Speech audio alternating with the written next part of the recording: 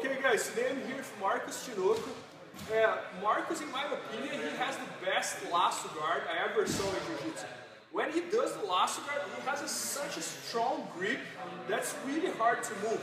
And I'm not even talking about only the lasso. When he's on bottom on guard, he has the strongest grip I ever saw. I would say like him and Michael Langer, the two guys who had like the strongest grip when they are on bottom that I ever saw in Jiu-Jitsu. And Marcos this year just won the European as a black belt, and his curriculum is great. He got 3rd place in the black belt worlds last year. He got 2nd place as a purple belt in the open class. He won the worlds as a brown belt, and now 3rd place as a black belt, won the European, so super high level. And he has a really strong grip when he's on board.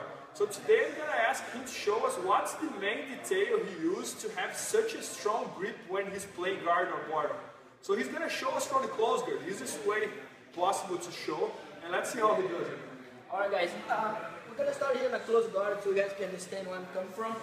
So one very simple detail that I like to do, it's not just make a grip right here and try to settle my arm right there and let my partner pull against my grip. First thing I like to do is follow him, whatever he does with his hands, so keep my grip in action. So whatever he does, that's how you guys can understand better. So whatever he tries to go under or over, I'm gonna try to follow the grip. It's simple like that. So that's the first thing I want to do. I cannot try to force my grip against his pull. I want to follow his movement so I can keep my grip longer. And the second detail that I believe is the most important, I like to make my grip again open with my thumb and fold my knuckles in.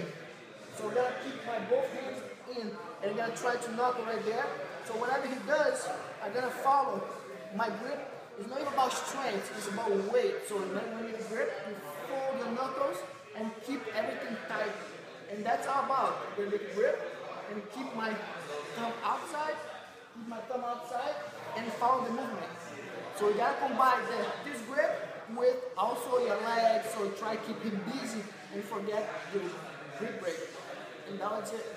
Yeah, guys, that makes a lot of sense because every time someone's playing guard against me, for example, the main thing I do to break the grip is always this and then break it. So I always go like outside and then I break it. So what Marcos does, every time that someone tries to go outside, he follows the guy a look, and the guy never gets to go there. So he's always following this grip, right?